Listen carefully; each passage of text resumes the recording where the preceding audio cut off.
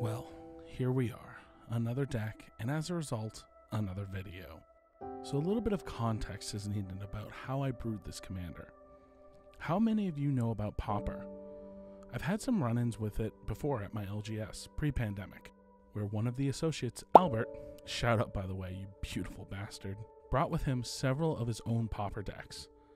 Pauper is the format where you construct a 60-card deck consisting of only common cards, with the exception of a few notable mentions. Now, I know what you're saying, but Crow, you're an EDH channel primarily. What are you doing talking about Pauper? And that's where I would tell you, hey there, Planeswalker, so right you are. We're predominantly an EDH channel. Hey, while you're here, why not subscribe and stick around till the end of the video, where I'll have something special waiting for you. Yes, you. A sub is fast, easy, and free, and it helps us out a lot. Did you like that little plug? I know, I'm amazing. But do you know what else is amazing? Combining two super fun formats into one. And today we're mashing Pauper and EDH to make the unholy creation of PDH.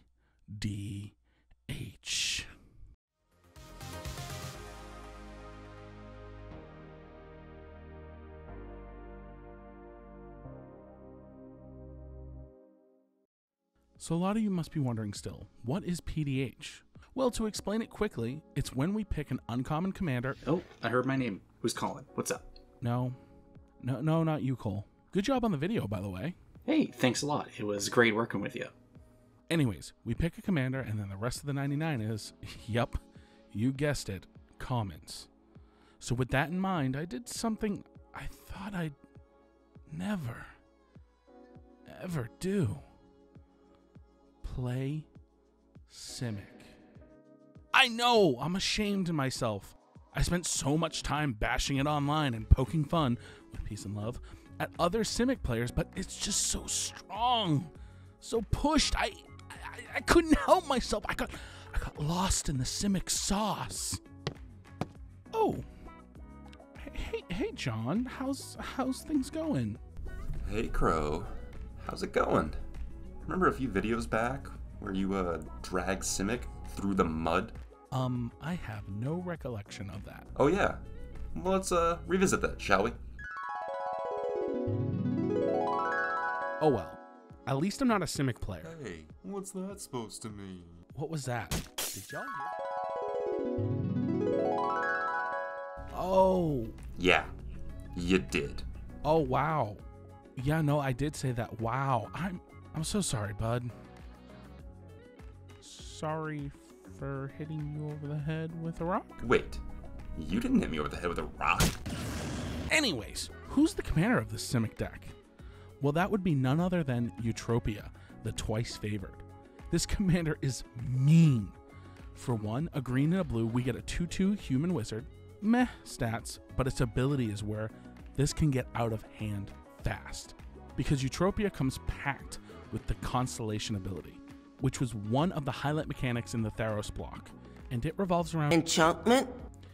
Eutropia shows off exactly why it's twice favored by saying that whenever an enchantment comes into play under our control, target creature we control gets a +1/+1 counter and gains flying until end of turn. Talk about pulling double duty.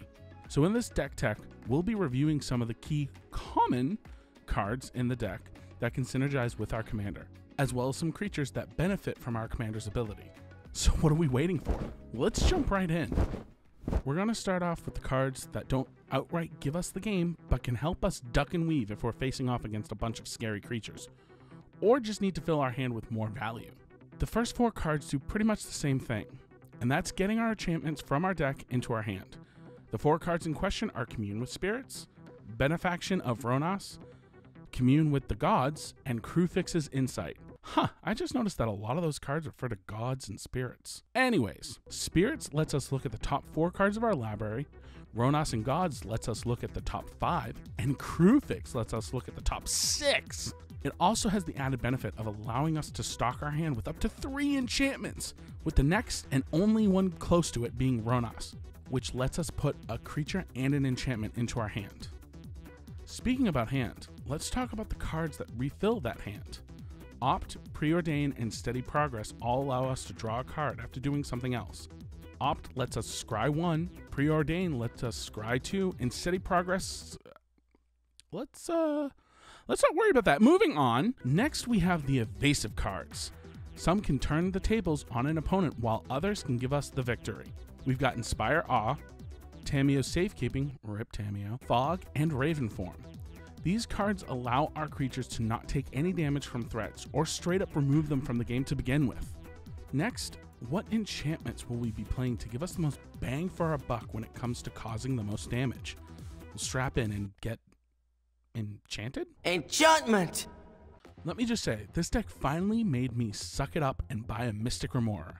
And with that and Ristic Study in the deck, you'll be drawing cards. Hey, Mystic Remora and Ristic Study is banned in PDH. Son of a bitch! Eel Umbra and Spider Umbra each give our creature Totem Armor, which has the enchantment get destroyed if the creature were to. Eel has Flash and Spider gives our creature Reach, which is handy since most, if not all of our creatures don't come inherently with flying. Want more ways to give your creatures flying? Favor of the Overbeing and Spectral Flight each pump our creature for 2 and give it an additional form of evasion, with Favor even granting it Vigilance if it's Simic color, otherwise you get 1 ability and 1 buff. Shielding Plaques and Elephant Guide make it so that our creatures stick around for a little bit longer, with Plaques making it hexproof and Guide creating a 3/3 elephant if and when it dies. And you know what they say, an elephant never forgets. Last, we have some cool other enchantments that play into any of our strategies, those being Arachniform, Ancestral Mask, and Ophidian Eye. Eye just makes it so that we can potentially draw into one of our answers sooner whenever we do damage. Form turns our creatures into every creature type, again, pay this no mind. And Mask is our coup de grace, giving our creature +2/+2 for every enchantment on the field. Commander damage is still a thing, y'all. Speaking about damage, hey, how's it going? You know, Pauper is a really hard format to brew around, and sometimes we just want to come in quick and kill our opponents. So that's why there's Infect in the deck. I know, Crow, you're kind of Infect crazy. It's how I got into Magic, okay? No, don't be defensive. You said you wouldn't do this. It's a Pauper deck. If you're going to pull this out at a table that's running tuners and crypts, then you're completely justified to play Brilliant Sliver and Glistener Elf for our 1-drop Infect creatures, showing our opponent we're playing to win.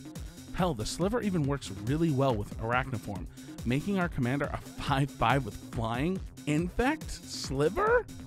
That's pretty scary if we play it on turn 3. Itcher Claw Mirror, Blighted Agent, and Blight Mamba are all our 2-drop Infect gang, with Mirror pumping itself if it's blocked. Not bad if it's already been pumped from prior enchantments. Agent being unblockable, again, really good if we're just constantly pumping it. And Mamba being able to regenerate itself by paying its mana cost again. This one snake isn't going to say bye-bye anytime soon. Next is Rotwolf, Sistbearer, and Sabertooth Cobra. Wolf just wants to kill creatures so you can draw more gas. Sist is just here to round out the common Infect gang. Frankly, I'm just happy to be included. And Cobra just has a wonky ability. It does 1 point of poison damage, sure, but then that venom spreads, much like any snake bite.